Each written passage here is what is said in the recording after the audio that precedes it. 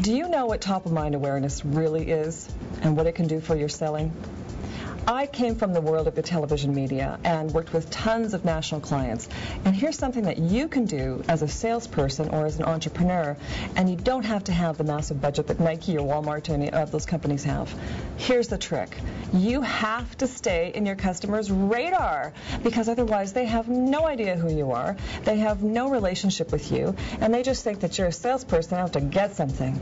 So instead of just doing the one trade show, one networking event, one email, one phone call, or, oh, I wonder if you're even sending them a thank you card when they give you a meeting, when they're buying from you, and you know what? Even when they're not buying from you, you can still stay within their radar by sending them a thank you card. Sounds pretty basic, but it's something that works incredibly well. And here's the deal. You must stay within your customer's world at least once a month. So are you sending out an e-zine? Do you have a blog? Are you sending them cool stuff via the postal service? What are you doing that makes you different, that is setting you apart, that is helping to develop that relationship so that you're not looking like the one-hit wonder? Because remember, who remembers Vanilla Ice?